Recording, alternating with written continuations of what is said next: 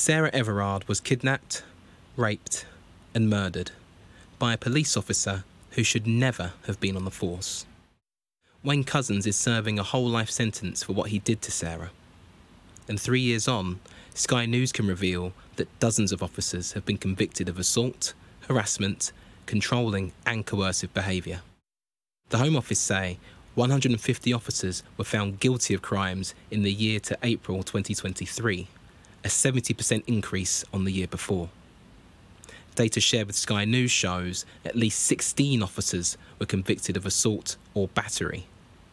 One was convicted of attempted rape, and 3 officers were convicted of possessing or making indecent images. Freya's ex-husband was a serving policeman. We're protecting her identity because she says he threatened her with a knife. When she reported it to the police, she says he raped her.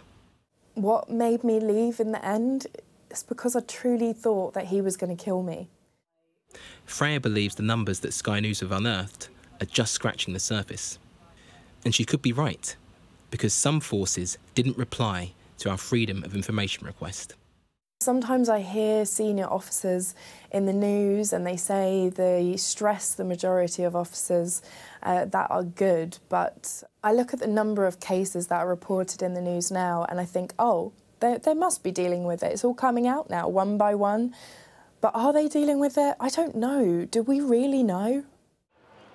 The National Policing Council have told Sky News they must do everything humanly possible to change policing for future generations, and they will not stop until the public, especially women and girls, get the police service they expect and deserve.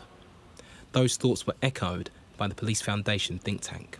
It's really important that the police take victims of these crimes seriously, and what we've seen is too many examples of where there have been reports against police officers and they haven't been taken seriously as they should.